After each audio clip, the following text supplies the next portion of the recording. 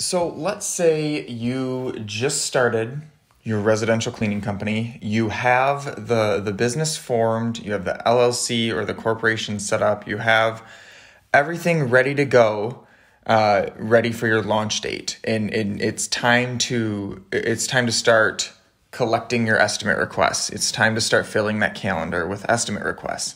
So I'm going to share with you 5 of my favorite sources for generating estimate requests, for generating leads, for generating estimate requests, and for generating clients.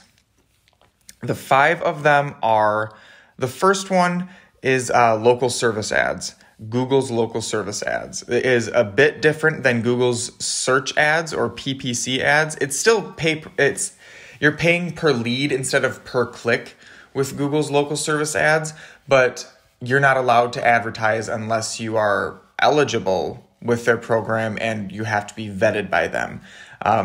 Honestly, it is a very simple process, but it will weed out people or companies who are not legitimate. So if you have your businesses formed and you have liability insurance already, you can go ahead and apply for Google's local service ads program, and it's really a cheat code as far as client acquisition, because you're only paying for the lead when someone actually reaches out to you. You're not paying for useless or clicks or anything like that. It's an actual lead. It's usually a phone call. Next one is Google's search ads. So this one is PPC, where you're paying for every single click. You're targeting certain keywords that you think are going to convert best, and go from there. So we have ours pretty nailed down over the last few years. We have a lot of data inside our Google Ads account that we can use to make better decisions in terms of deciding which keywords to target and which ones to kill. The proof is in the pudding. We may think a certain keyword is perfect, as it will be conducted by a perfect client. But that's not always the case. So it's really important to go back into your search ads and seeing which keywords are performing at an optimal rate and which aren't. Because being able to double down on your winners is just as much of a skill as cutting your losers, or vice versa, whichever way I meant that. My third favorite source is Facebook ads. Can notice a trend here. I like paid ads simply because you can if anyone can really just throw up a few dollars and start advertising and generating new business right away. Not anyone with local service ads, but any eligible business owner. The barrier to entry has been completely eliminated, and anyone can learn to do this. It's just a matter of having the time to do so. Whereas before, you had to know the person years and years and years ago in terms of marketing and having the connections. You needed to know these people to be able to get you those marketing slots, where now you can just set up an account, create an account, and build out your campaigns and go from there. Facebook ads is just, it's to me, it is so easy because you really just have to put yourself in front of all of the homeowners in your area. Like, that's it. Anyone who's a homeowner is for sure a potential client. Now, you can't really pick out your perfect client from there because some people are just jerks. But really, if you put yourself in front of homeowners in your area, you've got a good bet. You're going to be generating leads pretty quick. With Google search ads, of course, those same people are going to Google and making that specific search. So they're already in the mindset of transacting, basically. They're already in the business mindset of, you know what, I'm looking for a cleaning company. I'm probably going to hire them as well. So being able, if you show up in the places where people are searching, you have a much higher advantage. I think I talked about that briefly in the very last episode here. But whereas Facebook ads, you're just always you're doing whatever you can to stay top of mind to every homeowner in your area. It's very easy to do. Bark.com, BARK.com, is one that I stumbled across about 3 months ago. It's a website where homeowners, or just, it's not just homeowners, honestly, they got a ton. Anyone can go to bark.com and find a contractor, a reputable contractor. You can find web designers, landscapers, cleaning companies, plumbers, electricians, HVAC, photographers, all sorts of service-based professionals. But what you're going to do as the business, you're going to join as the professional. And so now Bark is going to be able to find leads, already submitted leads, in your area for the designated services that you provide. So we do residential cleaning. The first day I logged in, there were like 4 leads already in there. Bark.com is generating these leads themselves and basically reselling it to people like us.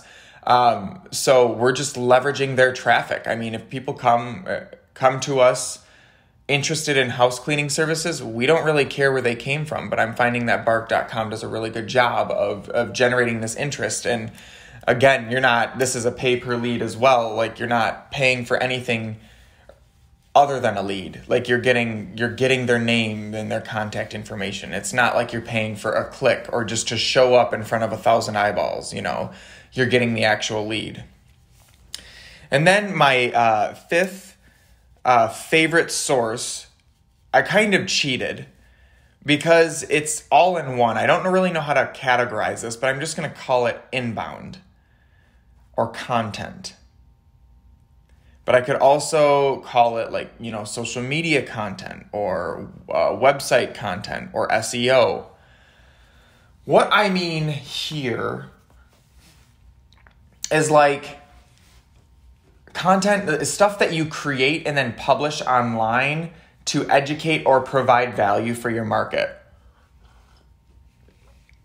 A blog post on your website. So we're a cleaning company. We'll say, how to get red wine stains out of shaggy carpet is one of our blog posts.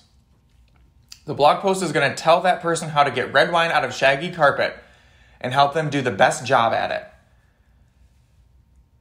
Right there, we helped them out. We deposited a little bit of value. They're probably not going to hire us because they don't need a house cleaning service. They just need to know how to get red wine out of their carpet. But now that they remember that we did this, they know we're a cleaning company.